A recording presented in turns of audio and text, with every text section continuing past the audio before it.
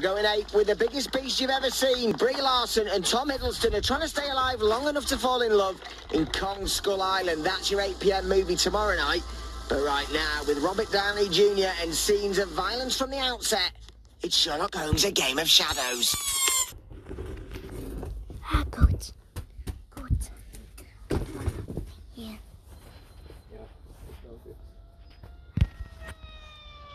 Fuck you.